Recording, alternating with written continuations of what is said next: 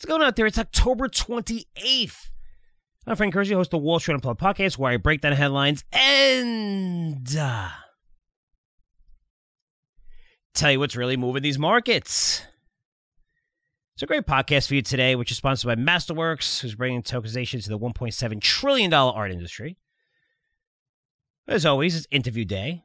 I have a great one set up for you. And it's with Kyle Sonlin. He's the CEO of Security Token Market. You heard me talk about security tokens like crazy. We have our own security token. Now this market's really starting to take off. The Security Token Market is one of the largest content and data providers in the security token industry. You can find all real-time data on their site on every single security token it's currently trading, including the price it's trading at, volume, platform. Again, they got all these data feeds hooked up to it. Really, really awesome site. He's one of the smartest people in the industry. He's been a partner for a long, long time. Finger on the pulse. One of my most trusted contacts. So, Kyle Sonlin, thanks so much for joining us on Wall Street Unplugged. Thanks so much, Frank. So good to be back. Always a pleasure to talk to you. So what's going on, man? You're the guy I go to get all the inside scoop, the information, everything that's going on in the security token industry.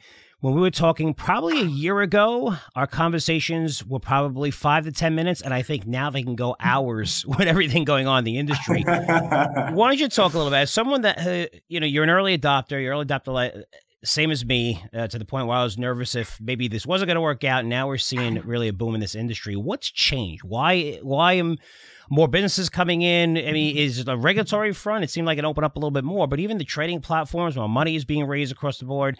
What has opened up in the past 8 months that everyone's looking at this going, wow, this is unbelievable. This is an amazing opportunity for tokenization? I think you're totally correct that it's some evolutions on multiple fronts. So first off, when we're talking about regulation, which is a core piece of the security token industry, right? When we're talking about a security token, we're really dealing with financial assets, real securities. They follow all of the same securities laws that are set forth by the SEC or by international legislators and around the world. And so when we're talking about a security token, there is this core component of compliance that needs to be established. And so what we've seen over the last 9 to 12 months, and even maybe quicker than that over the last 6, is that regulators are getting much more comfortable in approving the licensure that's required, especially on a secondary market perspective. So when we rewind to about December of last year, we saw a really groundbreaking piece of exemption come out from the regulators here in the US that said that broker dealers had much more exemptions around crypto securities. And they used some specific language that I don't want to cite directly, but it essentially gave a lot more flexibility for brokers to be able to handle securities that were tokenized. And so this kind of opened the floodgates into what we saw, which were multiple additional ATS licenses, which is the alternative trading system, essentially the platform that allows for a marketplace to exist like a T0 or like others, but we're granted maybe 6 or closer to 10 now as we move into the end of the year here that have now been approved here in the US to list and trade digital securities on a secondary market. So that was certainly a really core piece, was that one of the core issues, Frank, you and I talked about for a while, was that there were some potential blockages in the approval process. It wasn't necessarily that there were no's, it was just that we were kind of in this traffic jam where no one knew whether they could move forward or couldn't. And so some of that has changed also, even from an issuer perspective when it comes to regulation. I'm sure you've talked about it before on your show, but the Reg A Plus exemption, the opportunity where you could raise up to 75 million from retail investors in a security, in equity in your company. And we had never before seen a security token actually be approved for this process. And now we have. Now Exodus was not only the first security token, which they were selling equity in their company, to be approved for a Reg A Plus, but they were the first Reg A Plus to raise the full 75 million, which was an increased cap that was put in by the SEC recently. So we've seen a lot of regulatory development, but then I think also you've seen changes from the actual industry as they've grown and matured. Yeah, and talk a little bit more about that Reg A, because now it opens up the door for retail investors, right? Where if you're looking at the IPO market, if you're looking at the SPAC market, where these companies come out, they come out multi-billion-dollar valuations. I feel like in crypto security tokens, you're getting in close to the ground floor, not on the ground floor, but close to the ground floor, early on in these growth stages before they're like multi-billion-dollar companies where the insiders are dying to sell you through these IPOs to sell retail investors. Now it's the opportunity where any investor could get into these things. And you're talking about trading on the platforms as well. It makes it easier. You said, I think you said 15 are available. Is that right? 15 exchanges, marketplaces around the world. Yep. I had no idea it was that. I know it's was it Kazakhstan, Dubai, Germany have all opened up. But what about here in the U.S.? What do you see? What has you excited in terms of platforms? I know T0, we're going to go on in December. We made that announcement already. We're really excited. We love the guys that merged, but that's an international platform. We want, or a U.S.-based company, want to be trading the U.S. I like what T0 is doing. Still very early. I think you're going to see a ton more volume, ton more liquidity on these exchanges. More issues are coming to the market, but this is a necessary step for us. You'll see Securities as well open up just recently. They were going to open up a platform just for accredited investors, and then out of nowhere they saw the approvals and said, "Hey, let's do this." Where we have a retail platform which they just opened up a month or two ago. But what are some of the others? Is anything has you excited out there? Because I didn't know there's that many, and I don't know if the ones in the U.S. There's a couple that had me excited. I was curious what had you excited though. So what really excites me in the U.S. especially is this opportunity about crowdfunding. So with the regulation CF as well as Reg A+, these were the two exemptions here in the United States where retail investors can get access into some of these early stage deals. And so over 3,000 companies to date have actually taken advantage of crowdfunding in order to fundraise for their business. But I think that the primary offering itself is fundamentally broken because I think most retail investors prefer to have that secondary market liquidity. And it's something that hasn't been afforded to them on the traditional crowdfunding platforms because that's almost a whole separate business model. And with tokenization, we've really begun to pioneer this idea of secondary market liquidity for these underlying assets, for real world assets. And so what excites me is that you've got companies like Republic that just raised $150 million in order to, amongst other things, explore and potentially build out a secondary market for the shares that they're creating. We know that they explored tokenization because they did a security token sale of their own. They raised almost $20 million through the Republic note, which was a basket of a bunch of equities that they owned. And they're doing it for others as well, working in the crypto space as well as in the security token space to provide tokenization services. So I think that really with the crowdfunding, it opens this whole opportunity, as you mentioned, Frank, where no longer do investors and users of these businesses or of these products, they no longer have to wait till IPO to get access and to invest and exposure into the products that they use on a daily basis. For the first time ever, investors are going to be able to build secondary markets around the assets and the platforms that they use, and then be able to buy, sell, and trade those things. And so I think that that's a fascinating development and one that we're seeing accelerating very, very quickly now that crowdfunding portals are getting involved. You have brokers on the other side that are traditional, like as you mentioned, Securities and others that are working on Reg CF and Reg A+ deals. And again, now that we saw Exodus actually successfully pioneer this, as well as T0 is going to be bringing XY Labs, which did a Reg A+ to over 24,000 investors. If I remember that number correctly, that's 24,000 investors in a crowd from 2018 that have had no opportunity for liquidity, or the other investors that may want to have participated that weren't able to. So this kind of idea of crowdfunding and providing the secondary market, I think is going to blow up crowdfunding industry as a whole, which is fascinating to see. Yeah, and just to bring everyone in here, right? So we're talking to retail investors. Experienced investors know this, but when you're investing in these types of companies, it's all about the liquidity period. And usually, if you invest in a private company, the average liquidity period, which is an IPO or maybe you get acquired, is 7 to 10 years. So you sit in this company through maybe they do great at the beginning, they raise a lot of money, and maybe their thesis goes to crap, and it's you can't do anything, right? You're sitting there, so it's kind of like worthless, not worthless, but almost worthless to you. So the fact that you could have a Reg A and go immediately trading where there's a secondary market, that's why you're seeing, I think, a lot of hedge funds. You're seeing a lot of venture funds jump in here. Anderson Horowitz is in here. You talk about Pantera Capital investing a lot in these names. But the question a question I'm going to ask you, but I want this answer because it's difficult for even me to see. But when do you see this industry scaling to where it's massive, where you're looking at a Kraken where you could trade all these utility tokens? Is it going to be the regulation of utility tokens, which as well as I do are basically all securities outside maybe the top 5 or 6, right? They're securities, right? So when they're securities, they're going to have reporting measures, and you could tell all those guys are going to run to the exits. Is that going to open up the door? Is that going to lead to scale? Do we need more on the compliance front? Because like you said, that the Republic raising, that news of 150 million, and they are looking to build an exchange. I just don't trading platform exchange, and has them excited. But what needs to happen for this to scale? We're seeing it now. It's a lot of fun. It's opening up. But how does it get from, it was like this, then how do we get it like this? So, I mean, look, I don't think you need to look any further than other scrutinized technologies, and why look past crypto.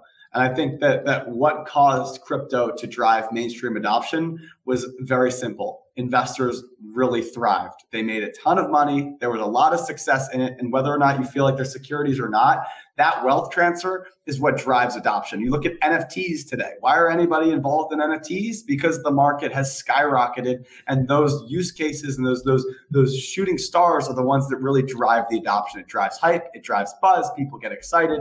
I think that in order to reach full scale of security token space, we have the infrastructure that's required. And now it's on the onus of the industry as well as other issuers to come to market and offer this to their investors. I think that if like, for example, Coinbase, a company like Coinbase, if they would have done a security token offering from the early stages and then taken it to a multi-billion-dollar company and net their traditional retail investors, their early users and investors, that same return that venture is traditionally expecting of, I think that's where you're going to see a lot of people getting excited. That's where you're going to see people that want to invest in either early stage companies or in exotic assets they never had exposure to, or in terms of international investors, having them being able to get involved in US based assets that pay out US based dollars and dividends and things like that is another interesting opportunity. But I really think that until there are a few great use cases that do end up really succeeding, that's what's going to drive mainstream adoption, because I think at the end of the day, that's what makes the headlines and that's what drives the volumes.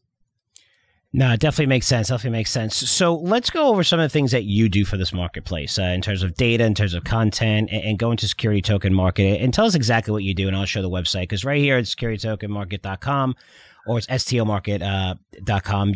You could see a lot of the ones that are trading. You'll see Overstock, INX Limited. I mean, even, FTX and Bittrex are now trading some of these things, which I think you have on some of these exchanges. You have Exodus. Yeah, but you've seen a lot of these things start coming out and everything. But why don't you tell everyone, what you guys are doing here, and because, we love working with you.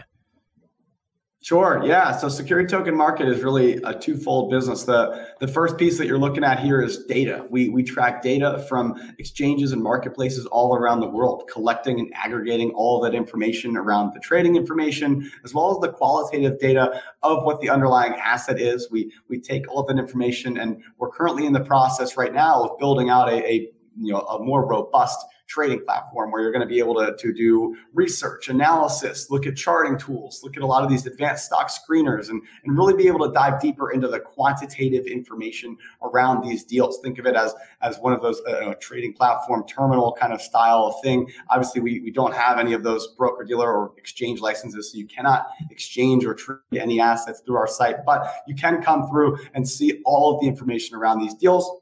From there, we take that information and create research reports, analysis, and media around it, which is really driving the industry adoption, because we felt that there really wasn't enough people that were preaching the gospel of security tokens, that were helping people understand what blockchain and tokenization can provide to a traditional market, how it changes anything. We found that a lot of the industry was pretty esoteric in terms of wasn't super friendly for the average person that wanted to get involved. And so we focus on bringing the highest quality data from sources all around the world, and then making sure that anyone can understand that and make better conclusions and decisions around that information.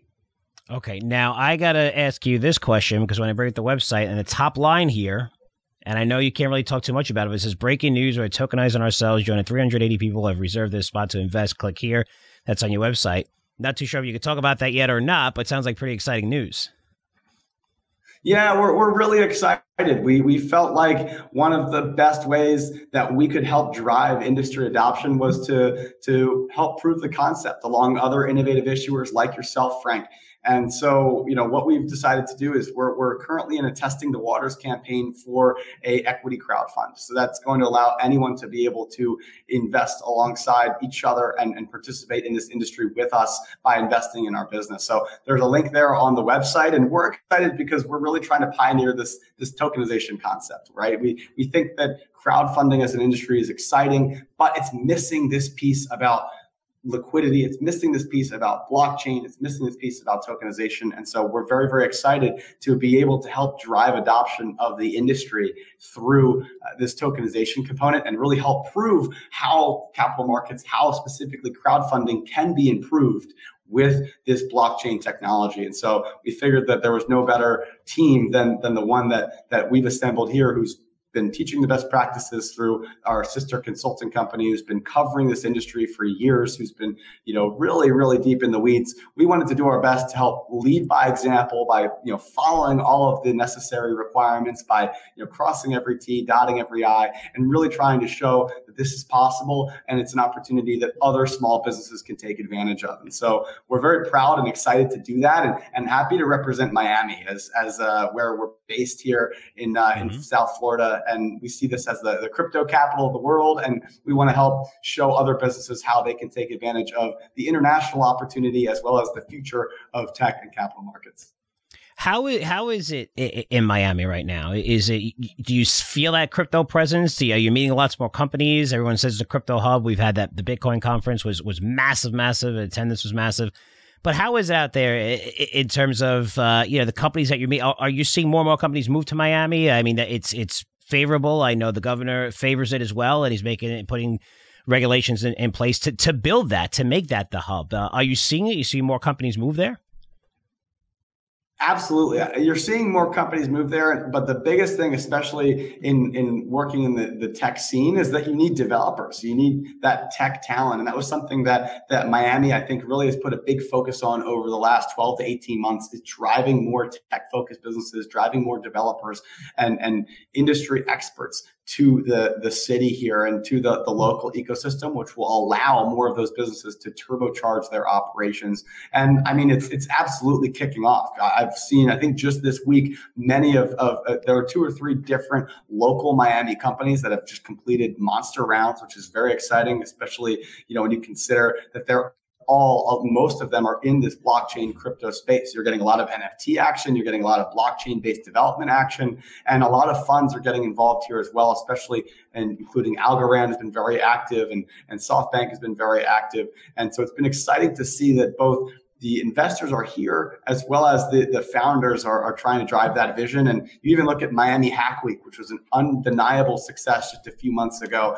driving that tech talent, creating this opportunity for more of these local developers and more local Miami talent to have an opportunity to participate as well. Yeah. And it's important, I think, for people to realize this, that from someone who has a Wall Street background, I've been doing this for close to 3 decades, being able to raise money through our platform without going through all the BS with investment banks and things like that. You look at when we talk about tokenization, what you hear about real estate market because it's so liquid. You could hear about bonds, debt instruments. You could also hear, we interviewed Scott Lynn from Masterworks, right, who's tokenizing the $1.7 trillion art industry, which is fantastic. Has a site up there, secondary market. It's amazing.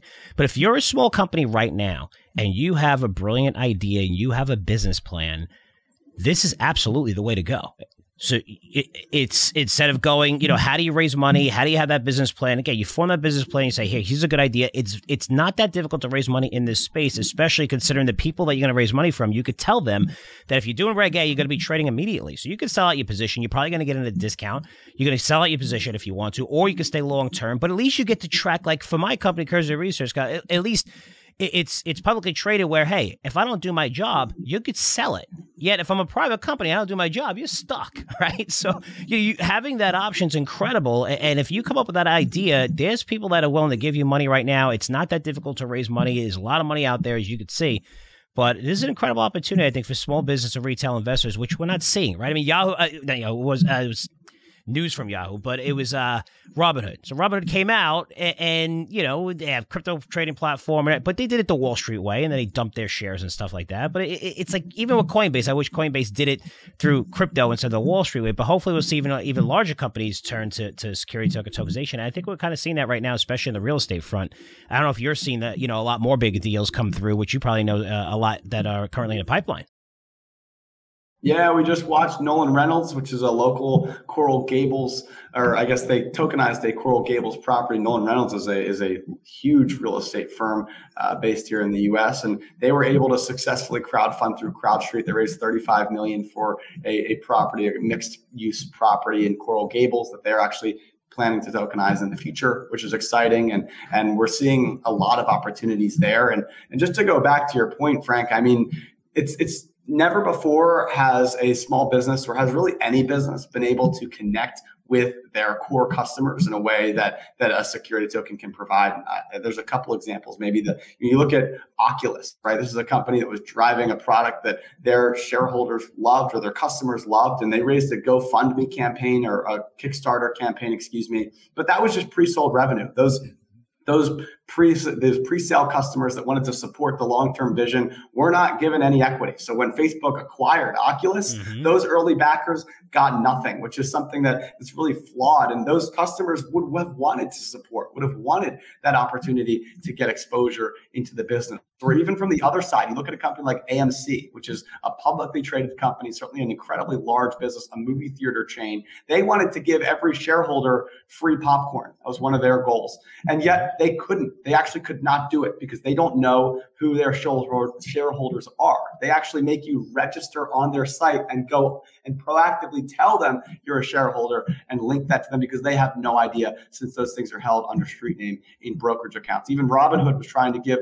early exposure to their users, and we're having difficulties doing that. So there's a lot of weird structural things in the traditional markets that security tokens help solve in terms of building a relationship with your customers as shareholders, as opposed to bifurcating your customer and the investor. And that just, I don't think, is a sustainable strategy long-term, especially for smaller companies. That building that closer relationship with the customers you have is a groundbreaking and totally innovative opportunity to build healthier capital markets, and something that I'm just incredibly passionate about.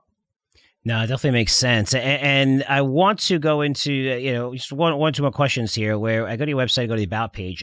You have a lot of numbers on there. We take pride in our numbers: 170 plus tokens tracked, 30,000 visitors a month. Again, people can see us do YouTube. If you're listening to our podcast or iTunes, you can't see it, so I'm going over these numbers. 10 million plus data requests, 200 plus countries and territories, and 1.2 thousand hours of content.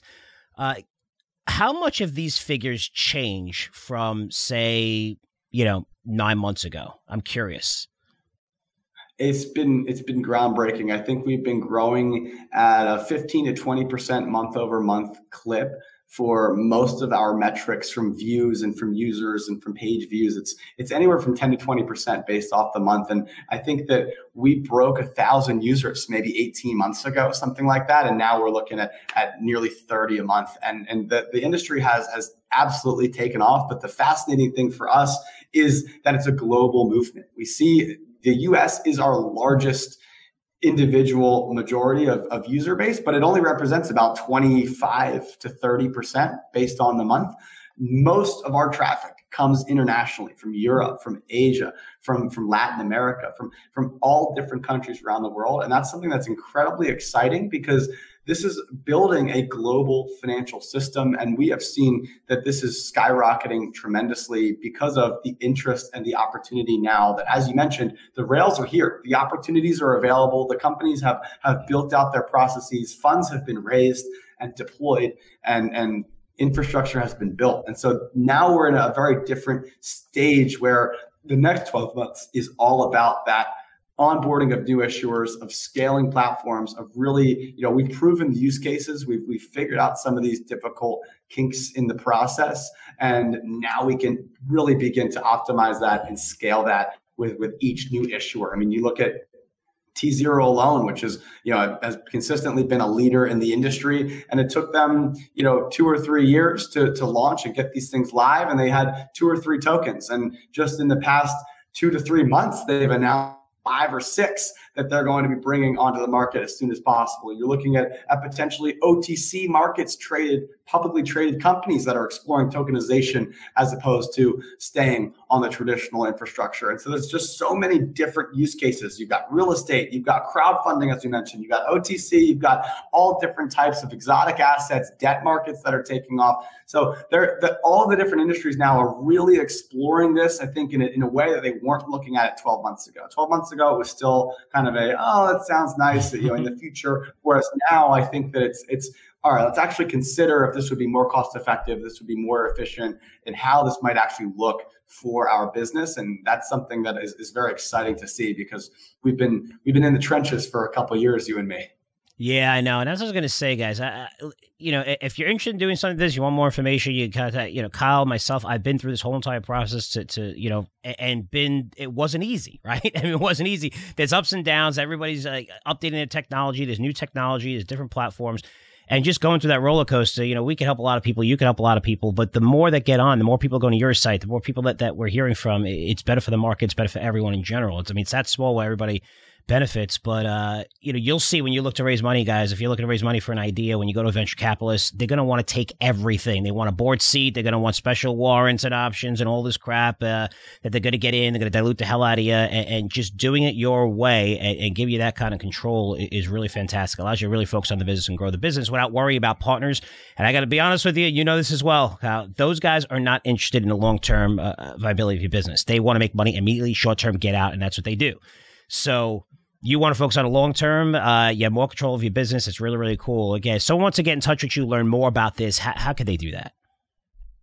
So they certainly need to go to stomarket.com and check out all of our opportunities there. We have our blog link there where we have a whole host of team members that create great content on the industry. This is ranging from detailed reports on arbitrage and on the markets, as well as cool use cases like the Tokenize This series from Peter Gaffney, or you have Token Boy journals and many other also great content to learn about the industry and figure out more about what's going on. This would be the best spot to get more information, depending on whether you like research, whether you like more qualitative stuff. We have everything covered there. That's the best spot that you're going to go to get more information. You can also follow us on Twitter. We're incredibly active on social media. STO Market is the handle there. And I can be found pretty much anywhere as well. Kyle Sonlin. You can find me on LinkedIn, Twitter, or reach out anywhere you'd like. So you can really find us anywhere. If you search security tokens, you're probably going to find Security Token Market somewhere in there. And we're not that hard to find from there. Yeah. Well, Kyle, listen, thanks for stopping by. Again, we've been doing this for a long time together just to see this thing develop right now. It's a lot of fun. I love checking in with you. We always talk and just go over, hey, what we're seeing in the industry, what you're seeing, what I'm seeing. A lot of it is really, really positive, and it's a lot of fun right now. And I just appreciate knowing you, meeting you in person, going down to Miami and going through this whole thing where the ups and downs and seeing where we are now. It's pretty cool, right? It creates like a bond. It brings you closer. It's not like, hey, we did this, we made money. No, you go through the ups and downs. You get the crack kicked out of you sometimes, but that builds character. It builds, that rapport of just and strengths relationships. And I'm glad I got to meet you guys, you and Herwig, who's amazing. I'm always interviewing you. But and the last thing here too, you guys going to do a podcast? Is it a podcast or just like a video thing? What are you guys doing on YouTube? Yeah, we have the Security Token Show. It started as a podcast with just my business partner, Herwig, and I, and now it's expanded to many members of the team. And I think the quality has only skyrocketed since bringing everyone else on. We've got 6 different hosts now, I think, and it's all on video. The Security Token Show, you can find it on YouTube. And we put a lot of effort into bringing the biggest pieces of content from the industry each week. And it's definitely one you can't miss. So I appreciate you giving me the time, Frank. It's been a pleasure and honor to know you and work with you over the last couple of years. And I think that our relationship is one that will only continue to develop in the next couple of years. So I look forward to that as well. Definitely agree. Thanks so much for coming on. And I'll touch base with you soon. Take care, buddy. Thanks, Frank. Hey, great stuff from Kyle. So Kyle and his partner Herwig are really good people. They're all in security tokens. Love the passion behind these guys. I've been doing this for a long time together, as you mentioned. We've known each other for over 3 years. I was fortunate to meet them in person, drove down there to hang out with them, and we experienced a lot of ups and downs together watching this industry develop. And we mentioned at the end of the podcast, but it really is true. And the frustrations, and this is going to happen, and to see where we are right now, how much traction it's gaining, it's exciting. I mean, and it's still long ways away from getting full adoption. But all the steps are there, and we're seeing it grow. Just a great contact, good friend, someone that Curzio Research and Curzio Equity Owners, going to be doing a lot of business with those guys in the future. And I meant what I said when it says if you're a company out there, and I know a lot of you guys have your own companies and stuff like that, and good ideas and expanding. I mean, maybe you have a restaurant, 2-3 stores, you have great food. Maybe you want to expand even more. You want looking to raise money. If you're looking to do that, look at the security token industry and email me, frankcurzioresearch.com. I'll help you. I'm not going to require anything. I'm not going to ask for money or whatever. Nothing. I have lots of companies coming to me, but we've been through this process. I know how to structure these things to make them the most appealing, to make sure that it's not just about you, that it's about your investors, which is what it's really supposed to be about, because you are going to be the largest investor in your company. So if you're doing good by them, you're going to be doing good by you. But a lot of people just seem like, hey, it's all about me, and not about, the end result is making this experience great for the customer. They can make a lot of money and invest in companies at the very early stages. But I'll go over everything in terms of structure, the compliance, legal. I mean, Reg A is, retail investors, 75. You talked about Reg D is a year lockup period. That's accredited investors. Reg S is international. So all this, all the compliance, all the lawyers, very difficult to find lawyers that understand crypto, and accountants too, that understand crypto and the capital markets. That's one of the biggest problems we had. The people that are real experts in both, but it's almost like trying to get someone who's a fantastic writer in the finance industry. I mean, even when you go into school, you're usually not great at both English and math, right? So being a great writer and being good with numbers just doesn't go together. Believe me, in this industry, you don't see that a lot. When you do, it's cool. So having all that experience and having the right people to talk to. If you ever need help, guys, reach out. frankcurzioresearch.com. Again, I'll help you. I'm a believer in this industry, obviously. You see what I've done for my company. It's really, really exciting. And not only that, the companies that are coming to us, it's going to give you an opportunity to gain access to these new ideas. And a lot of these security token offerings you can get in before they actually start trading, and you can get in at discounts. So we offer the discounts to our early investors, which is around 20% on average. And it's great.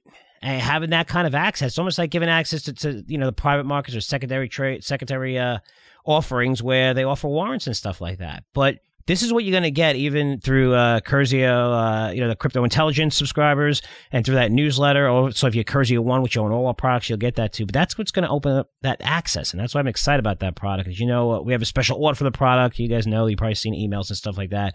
We are doing very, very well. A lot of new people are signing up, which is great. The average position in that portfolio is up over 600%. That's not a joke. I show my full portfolio, winners and losers, to show you. That performance, and it's cool. It's a really good video, really good presentation. So if you didn't subscribe, definitely take a look. It's at curzioresearch.com.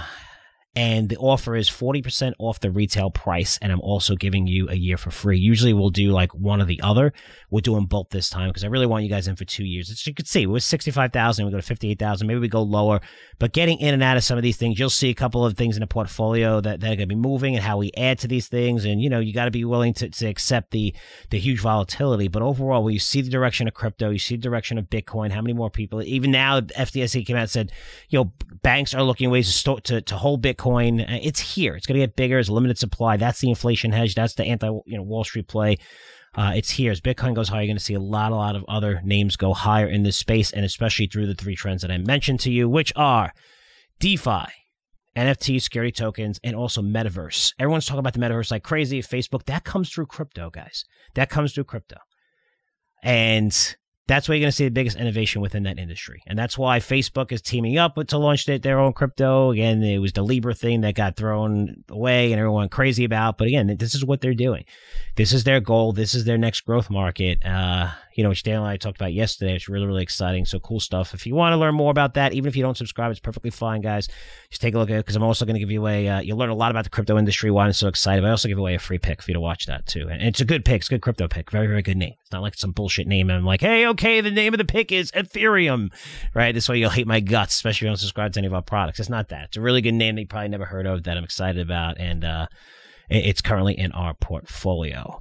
So, guys, last thing here, just be sure to visit Masterworks, who is our sponsor. These guys are great. Talk to Scott Lynn. I can't wait to go see his studio, the artwork and everything. Just, tokenizing art, right? $1.7 trillion industry. When, again, another industry where you could just go in there.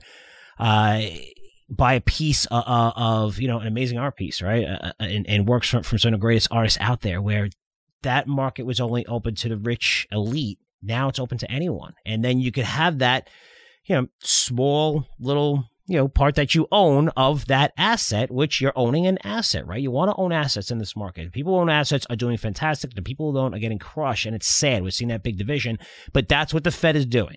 With low interest rates, constant bond buying, all assets are going to continue to inflate. It's going to be a buy the dip mentality, which we've seen for the last 7 years, 8 years. Every single time, everybody gets nervous, and what happens? The market seems to always bounce back up to new highs. Again, rates historically low and going to stay there, and the Fed just, pedal to the metal, throw more money at this market. It's going to continue to inflate assets, and art is one of the best performing asset classes over the last 20 years, even outperforming the S&P 500. So to see what Scott's doing with Masterworks is amazing, and the fact that he provided us a special link for you to go on where you can bypass like that request process, which you got to go there and request access and then back and forth and stuff like that. But he said, hey, you guys can get right on the platform immediately to sign up. To do that, go to www.masterworks.io/WSU to open an account. I open an account. It's very easy. I'm going to be trading a lot of art on that site because they have really a lot of good stuff on there. Seriously, they have a secondary market that you could trade. So, yes, they are a sponsor. Yes, I'm talking about them now, but I'm only going to have companies on here and that we're often sponsoring them, or they're sponsoring us. It is sites that we use, companies I respect, CEOs I respect, and again, this is a site that I use. I really like. So definitely go check it out. Masterworks.com. That's it for me. Questions, comments, I'm always here for you. FrankCurzioResearch.com. Love you guys. Been busy getting that token on T0. It's a lot of fun. Business is doing good. Sell a lot of crypto newsletters. Hiring more people. It's just, it's pretty crazy right now, and I love crazy. I love it. So I just want to say none of this happens without your support, without you guys listening to the podcast. This is what started it all. That's why I put so much effort into it and try to even provide you ideas outside of the newsletters sometimes. So I just want to say thanks for all the support, guys. Love it. And I'll see you guys next week. Take care.